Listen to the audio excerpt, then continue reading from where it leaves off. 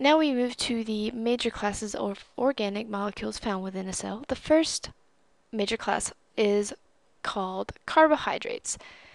Carbohydrates are sugars and starches. They have the general formula CH2O. N just means N is a multiplier.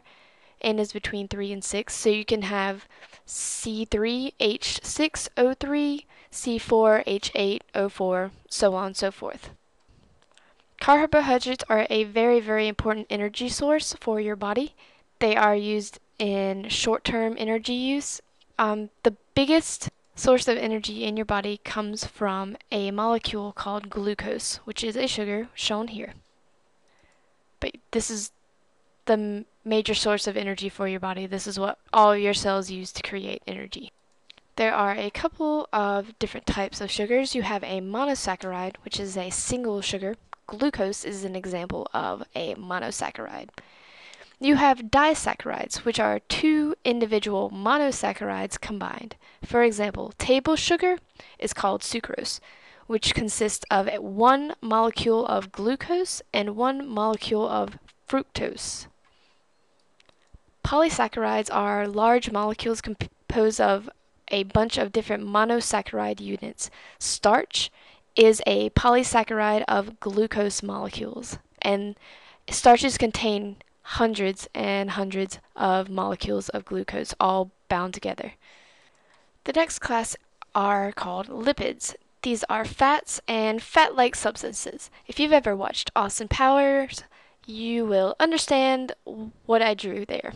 But his name is, well, I don't think I'm allowed to say what his name is on this video. Anyways, lipids are involved in long-term energy storage. They are also involved in structure and messengers such as hormones. Lipids are generally insoluble in water. When a molecule is insoluble in water, it is called hydrophobic. But anyways, this is an example of a fatty acid. As you can see here, you have a carboxyl group right here, and then a long chain of carbons and hydrogens. This is called palmitic acid. Another example of a lipid would be cholesterol, which is a steroid. You can see here, steroids usually have this structure, a couple of rings, and some methyl groups, a hydroxyl group right here. And most steroids act as hormones. Cholesterol is found in your cellular membranes. And an actual lipid molecule is an alcohol and a fatty acid. Most lipids are triglycerols. Glycerol is this molecule right here. It's got 3 alcohols on it, and attached to those 3 alcohols will be 3 fatty acid chains, such as palmitic acid. Next we have proteins, which are involved in control and structure. Most proteins are going to be enzymes or biological catalysts. Proteins are composed of what are called amino acids. You can see here you have your amino group right here, and then a carboxylic acid group right here. The R is what is called a side chain. All amino acids have the same backbone. They are differentiated by their side chain. Amino acids come together to form what are called polypeptides, and amino acids are joined what are called a peptide bond. What is called a peptide bond? Whenever they come together, they are joined at the N terminus and the C terminus. They come together and a water is lost, and then they form this peptide bond. Whenever I explain advanced biochemistry, if I ever get that far, then you'll learn a lot more about that.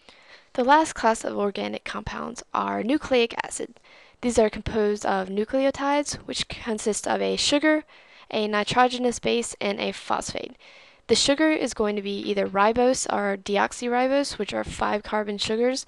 I'll talk about the differences between those whenever I go into genetics later. But the 5 bases are adenine, thymine, cytosine, guanine, and uracil. Nucleic acids are responsible for passing heredity information from one generation to another. They are involved in protein synthesis and energy transfer.